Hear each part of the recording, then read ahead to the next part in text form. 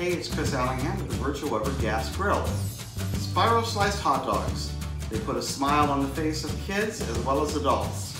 Now you might ask, what are the advantages of spiral sliced hot dogs besides the fun factor? Well, first of all, you get more crispy edges on a spiral sliced hot dog when you grill it. Second, a spiral sliced hot dog can hold more condiments, and it can hold them better. The condiments kind of sneak down into the spiral grooves where they stay put. I think it's also easier to eat a spiral sliced hot dog, especially if you're using a larger diameter hot dog.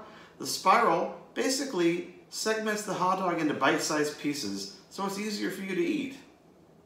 Now, I'm not saying you're going to want to make a spiral sliced hot dog every time you have a hot dog, but for special occasions you might want to consider doing it. In my household, we do it on the 4th of July, and it's a fun treat for our guests.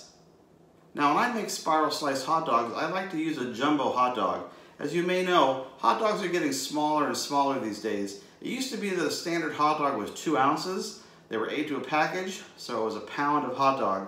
Now they're down to 15, even 14 ounces. So I'm looking for a jumbo hot dog to make a spiral dog out of. I like to use these Hebrew National jumbo beef franks. These are actually a 3-ounce hot dog. There's 4 to a package, 12 ounces. So these are a 3-ounce hot dog, essentially 1.5 of a regular full-size hot dog. These Hebrew National jumbo dogs allow me to get a nice long spiral hot dog. Let me show you how to make a spiral hot dog. So once again, here are those Hebrew National jumbo beef franks that I like to use. They're not found at every supermarket. I find them at Safeway or Lucky supermarkets here in the San Francisco Bay Area. You may have to search for them a bit. They tend to be a little pricey when they're not on sale. I found these for $2.99 on sale for the 4th of July, so that was a great deal.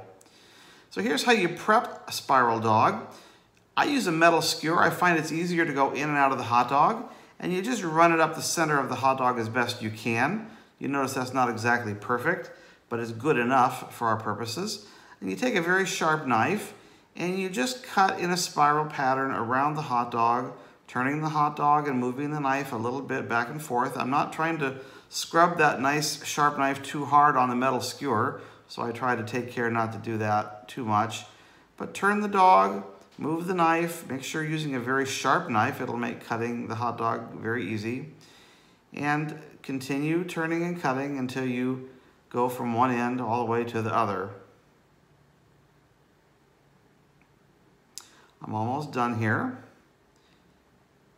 And you'll notice that when I remove this hot dog from the skewer, I have created basically 6 segments in this hot dog. The angle at which you cut determines how many segments you'll get. Now this is a little bit off screen, I apologize for that, but you'll notice right about here, I'm off center.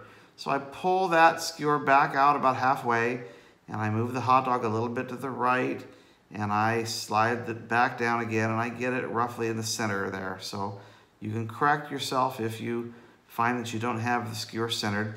And now on this hot dog, you'll notice I'm going to cut at a much shallower angle than I did on the first one.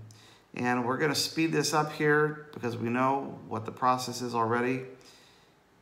Just cutting and turning, cutting and turning, cutting and turning. But the angle is more shallow, so I'll get more segments. And when I remove this hot dog from the skewer, you'll see that I have 8 segments. This is really my preference. I like to have more segments because you get a more springy, more stretched out spiral hot dog. Here's the hot dogs in a serving tray, ready to go out to the grill. You can do these the day before. Now here are the hot dogs on the grill. I'm doing this on my Summit 450 gas grill. I like to put the hot dogs in the groove of the grate so they don't roll around, and I can just move them back and forth to grill them. Here's a closer shot. You see they start to open up as they cook. And once they're done, you see they're quite springy. They're very floppy. Be very careful when you move it to the bun.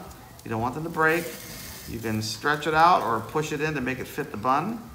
And here are some finished spiral sliced hot dogs, ready for condiments, ready to be enjoyed. And here's a finished spiral sliced hot dog, a little bit of mustard, a little bit of pickle relish, and you can see how those condiments, they just slip right down into the grooves of that spiral hot dog. It's a great treat, a lot of fun. I hope you'll make yourself some spiral sliced hot dogs.